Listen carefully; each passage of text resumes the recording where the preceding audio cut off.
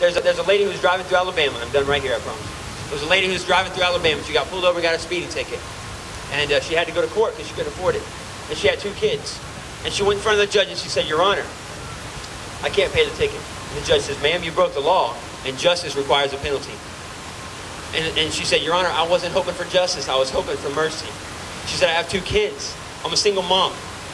I can't lose my kids to DCF. I can't go to jail." She said, "Your Honor, I was hoping for mercy. Can you give me some mercy?" And the judge said, "Ma'am, you broke the law and justice requires a penalty." And she said, "Please, Your Honor, I don't have $100. And this really happened. The judge got off of his bench and unzipped his robe. He hung his robe up, walked down off of his bench, put his coat on, pulled his pocketbook out and laid $100 on the bench, walked back around, zipped his robe back up, sat down, slapped his javelin and said, "You're guilty, but I see your fine's been paid. If you'll accept the payment, you can go now." Let me explain something real fast. What Jesus did. He took off a robe of divinity. He put on a robe of humanity. He came down here, opened his arms up. Shut your phone off. He opened his arms up. No, I'm not. He opened his arms up, died on the cross for your sins. Whose is this? Take this phone. Find out who that is. Died on the cross for your sins. He rose from the grave, ascended back up into heaven, put his robe back on, and he said, "Chrissy, Tanya, Tiffany, Josh, Tommy, you're guilty of sin. The penalty is death and hell. But I see your fine's been paid. If you'll accept the payment, you can go now." God doesn't know a sin he doesn't hate. God doesn't know a sinner he doesn't love. God doesn't know another way to God, to heaven, except through his Son. And the last, and I'm done. And God doesn't know a better day to accept him, accept what Jesus has already paid, than today. The Bible says today is the day of salvation. Today is the day of salvation. God wants to help your situation. He wants to help your family. He wants to help your children. He wants to help my children. But you have first got to take that first step and say, "God, I'm trusting you to help me in every situation. I am trusting." Hey, me and Tanya talk a lot. Me and Chrissy used to talk a lot. She stopped calling me. But listen, she said, "She stopped calling you too? You got to tighten up, girl.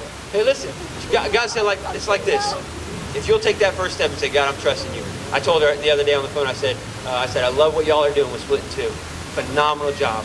They work like it all depends on them. And listen, they pray like it all depends on God.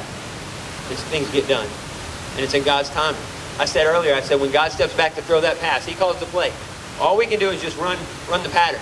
If we're not there when the pass comes, it's our fault for dropping the pass. You can run as fast as you want. Try to get this done as fast as you can. But if you don't trust God for his timing, you're going to miss the pass. Just run your pattern. Listen. Doesn't know a sin he doesn't hate. Doesn't know a sinner he doesn't love. Doesn't know a better way into heaven except through Jesus. And he doesn't know a better day of salvation than today. He doesn't know a better day to accept what he's done and a better time. And say, how would you like that? At the DC Festival 2008, in front of the Capitol building in Washington, D.C., you made a decision to trust God in every aspect in your life. How would you like that?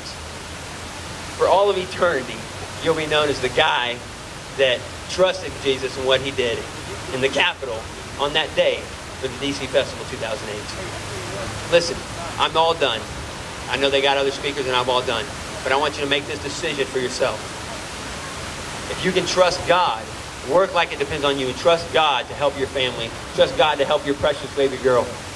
Trust God for your situation, for your life, and for your soul. And that's what you need to do.